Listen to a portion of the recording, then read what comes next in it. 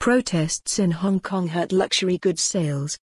Milan, AP. Hong Kong's luxury retailers have been hard hit by pro-democracy protests, which a new study says will permanently change the map of Asian high-end retail.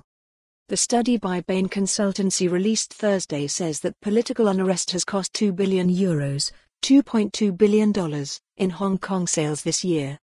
Bain Partner Claudia D'Arpizio says those sales were absorbed by Chinese spending in mainland China, South Korea and Japan, so Asia still showed growth. But D'Arpizio said that 1,000 stores owned by luxury brands in Hong Kong are too many for a market that is no longer a hub for touristic shopping.